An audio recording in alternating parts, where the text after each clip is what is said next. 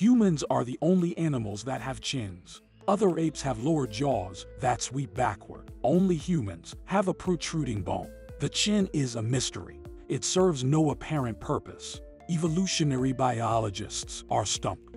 All theories of chin evolution have been debunked.